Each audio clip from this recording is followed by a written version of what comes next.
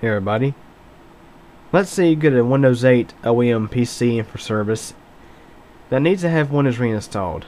Let's say the hard drive crashes, or if you're wanting to get rid of all the OEM junk and get rid of all the OEM recovery partitions and just start from scratch with a fresh install of Windows 8.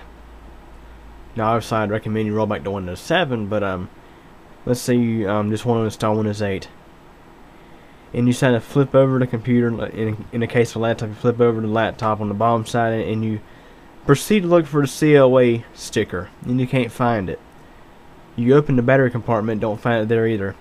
You're saying, where is the COA sticker at? Well, I got some news for you. With Windows 8, and I'm sure this will be the same way with Windows 8.1, they have changed the way that OEM machines are licensed. From like Windows XP through Windows 7, you actually had two keys. You had an OEM SLP key that would either be used in pre-installed copies of Windows, or you could load this SLP key in using a loader. And you would also have a COA key on the bottom of the machine. So you had your OEM SLP and your OEM COA. Two separate keys. And Microsoft would always say that if the computer crashes or whatever, or you want to reinstall Windows, you will activate using the COA key. And with Windows Vista and Windows 7, many times when you use the COA key for the first time, the OEM COA key for the first time, you'd have to use the telephone activation to activate it.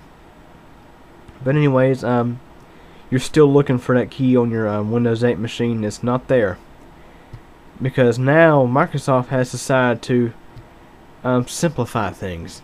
I believe they still use a master SLP key on pre-installed copies of Windows 8, but they also include more or less what used to be a COA is now within the motherboard's BIOS. So it's actually encrypted within the motherboard's BIOS. And I believe if the BIOS gets flashed, it doesn't harm this. And I believe the key works similar to the SLP style key. So anyways, let's go ahead and show you an example of what you will see in the bottom of the Windows 8 computer. With Windows 8, you don't have the COA, as I mentioned. You have this little bitty sticker that says Windows 8. That's all you have. See, when we used to have COA keys that never wore off, then we went to COA keys that wore off, actually the key wore off the sticker. Now we're going to have no COA keys at all. Isn't that just wonderful? Way to go, Microsoft. So you see your computer has a little bitty Windows 8 sticker on the bottom of it, rather than a COA sticker like this. Now this one's worn off. You can't read the key, but this is for Windows Vista.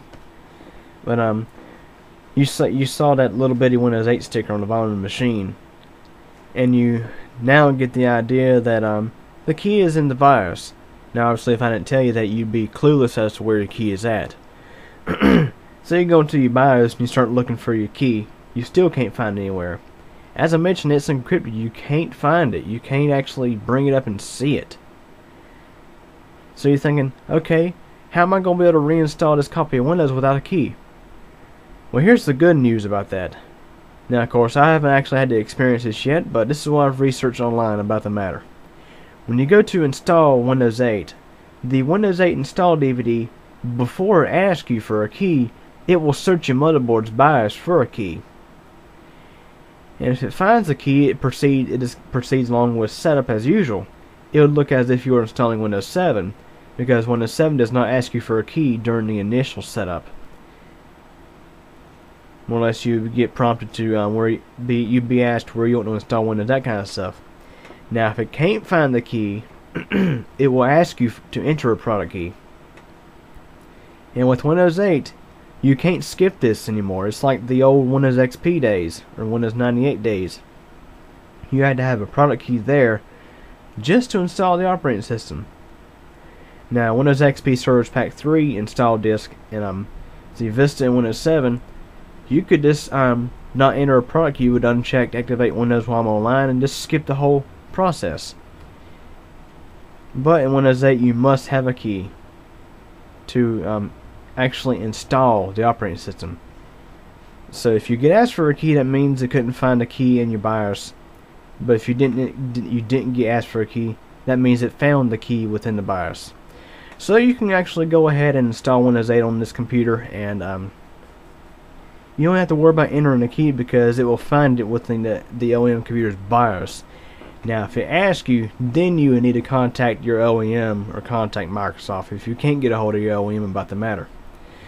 So I just wanted to clarify some things about Windows 8 and how they have changed with the OEM licensing. So anyways, any questions or comments, feel free to ask them. Thanks for watching.